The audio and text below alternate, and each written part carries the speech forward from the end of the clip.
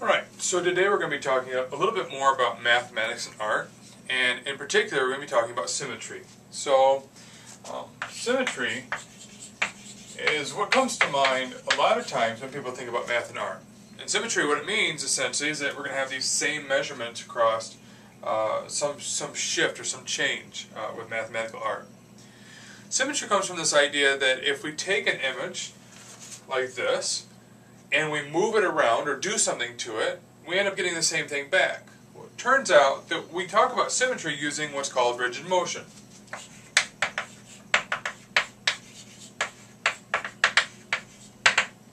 So rigid motion is the idea that we're going to take an image and we're going to move it in some way without changing the image.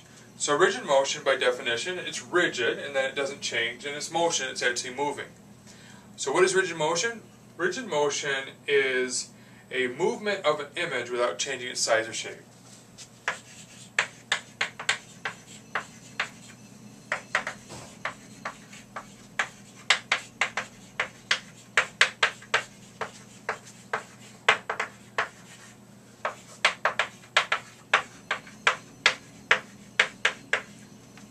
There are four basic examples for rigid motion that we're going to talk about today.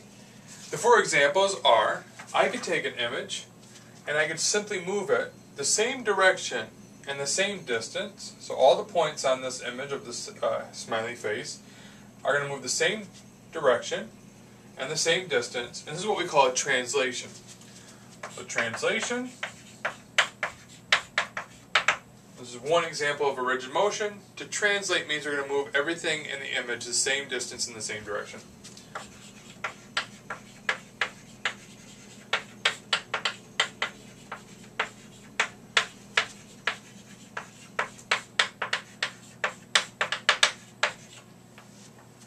So what else could we do? Well, we could translate, we could rotate. Rotation, I could just rotate a certain angle, and that rotation about some center. So if the center is right here and I'm rotating about that point, then I'm doing a rotation, which is an example of rigid motion. The shape and the size did not change, so rotation is an example.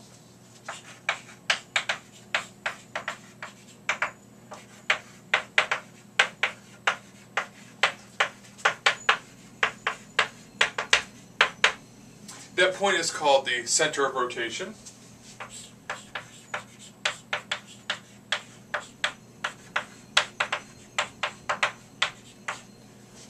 I can also reflect. Reflect means that I pick some line that I'm going to kind of flip over. So, for instance, if I pick this line right here that's going straight through the smiley face, and I flip it over that line, that would be an example of reflection. I can also reflect over this line, this horizontal line. That would be an example of a reflection. Or I can flip over some other line, some line that's not even on this necessary page. I can flip over this line. And if I do that, flip over that imaginary line, I end up getting something that looks kind of like that. So reflecting means you're kind of like flipping over a particular line.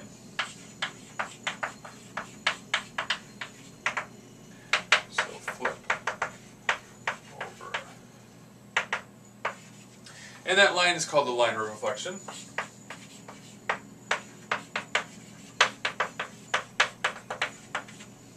And a lot of people think that this is like mirror images. So if I'm flipping over that line, it's like I'm seeing myself in the mirror. And then lastly, if I put two of these together, like the translation and the reflection, if I translate and then reflect, it's what we call a glide reflection.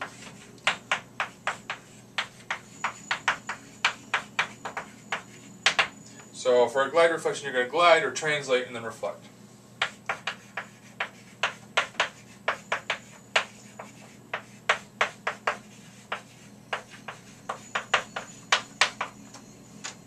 So if I translate like this, and then I reflect over that line that's kind of telling me where to translate, I get a glide reflection. When we talk about symmetry, we use rigid motions to talk about symmetry. And the reason why is because in some situations, I end up getting the same image back. And that's what symmetry essentially is. Symmetry is if I take a rigid motion and get the exact same image back. The two that we really care about, the two that are really going to show up in terms of symmetry, are rotation. We have rotational symmetry and reflection, reflectional symmetry. Now technically you could have translational symmetry, you can have glide reflection symmetry when you think about things like wallpaper where the pattern repeats itself. But we're not going to worry too much about that today. We're just going to talk about rotational symmetry and reflectional symmetry. So, in this example with the smiley face, if I take a rotation of the smiley face, the only time it's ever going to go back to where it started is when I get all the way around, or go a full 360 degrees. So in this particular example, we wouldn't really call this rotationally symmetric because the smiley face isn't rotating back to the same exact image until we get to 360 degrees.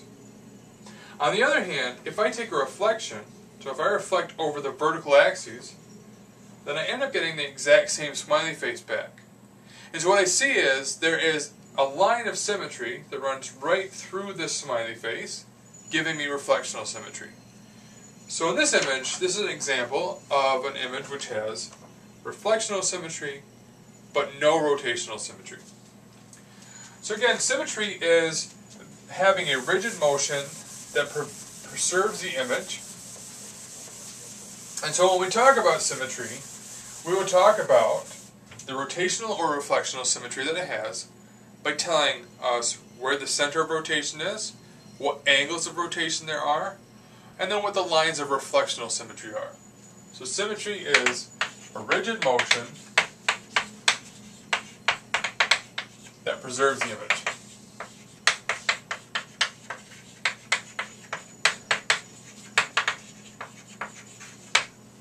So again, in this example with the smiley face,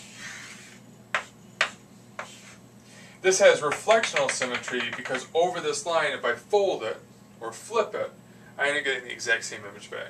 So it's reflectional symmetry.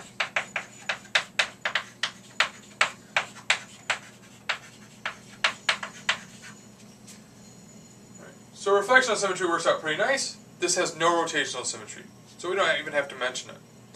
There are other things that we could draw that might have some type of rotational symmetry. So let me grab a marker real quick, grab another piece of paper. So for example, suppose that I drew something like this.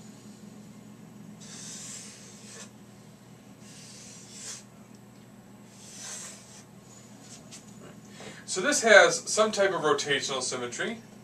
And the rotational symmetry comes out of the idea that rotating it about this point, I could rotate it to about right here, and I get the same image back. Or I could rotate it to about right here, and I get the same image back. Or I can rotate it back to where it started, and I get the same image back. So this is an example that can rotate a certain angle and get the exact same image back, preserve the image. So for example, this one, where I get something that looks like this, has rotational symmetry, and the angle that I'm rotating it before I get it back is about 120 degrees each time. So this has rotational symmetry because when I take that rigid motion of rotation of 120 degrees about this center, I end up getting the image back. So rotational symmetry at 120 degrees. If I go another 120 degrees, I get to 240 degrees and I get the same image back. So 240 degrees. And lastly, if I get back to 360 degrees, I get the exact same image back. So 360 degrees. This does not have reflectional symmetry though, because when I reflect it, what ends up happening is, and we can kind of draw the other image on the other side, I end up having something that looks like this. Now notice that's not the same image, because this one has the kind of like this wing part going clockwise as I go in, whereas this one has counterclockwise. So that reflectional symmetry doesn't actually show up in this particular instance. There is no line of reflection that I can actually make this work. But it does have rotational symmetry at 120 degrees, 240 degrees, and 360 degrees. There are other images as well that will have symmetry. So suppose that I start with a rectangle. This rectangle, it does have symmetry of the reflectional type. So if I draw out this rectangle, notice that if I take this rectangle and I flip it over to vertical line that goes through the center, I get the same rectangle back. And likewise, if I flip it over this horizontal line that goes through the center, I get the same rectangle back. So there's a line of reflection here and there's a line of reflection there. In addition, if I take that rectangle and I rotate it 180 degrees, so if I rotate it 180 degrees, I get the same rectangle back, and then again at 360 degrees. So this is an example that has reflectional symmetry, two lines of reflectional symmetry.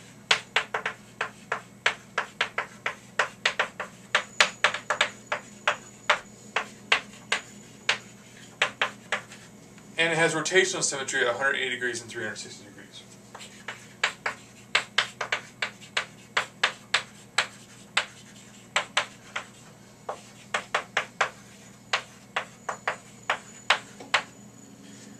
What sometimes could be annoying is writing down all the rotational symmetries.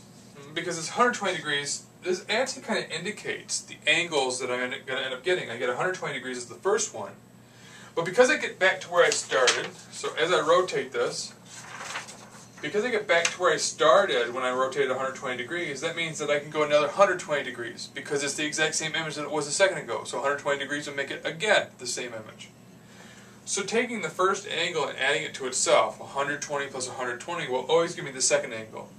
And the last angle that I'll hit is 360, because it turns one percentage or one fraction of turn all the way around, and it'll eventually go all the way back to where it started at 360 degrees. In other words, this first angle is kind of like the most important.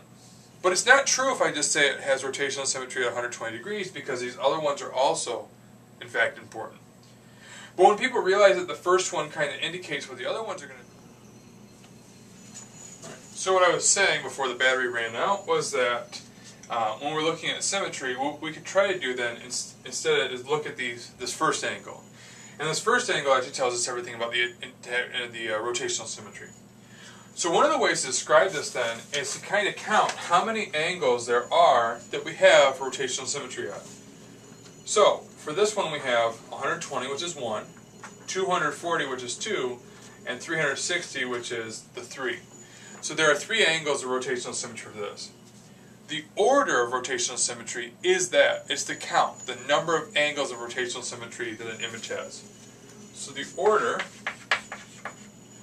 is the number of angles of rotational symmetry.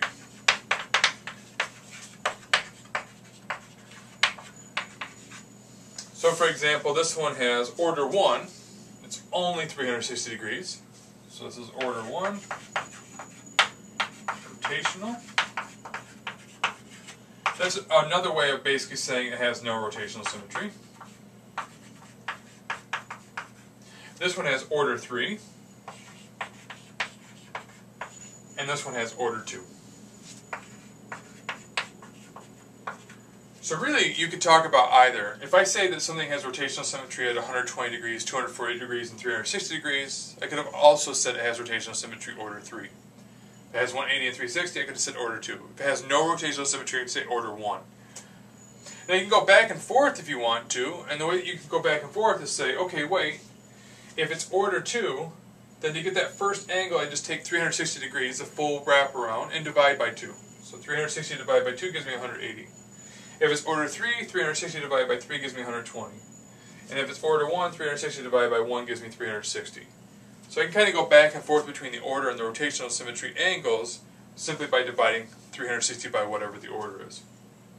Now when we talk about symmetry then, what we're going to be basically looking for is any possible lines of reflectional symmetry and any possible rotational angles of rotational symmetry. And once we figure out those two things, then we pretty much know where the symmetries are for a particular image.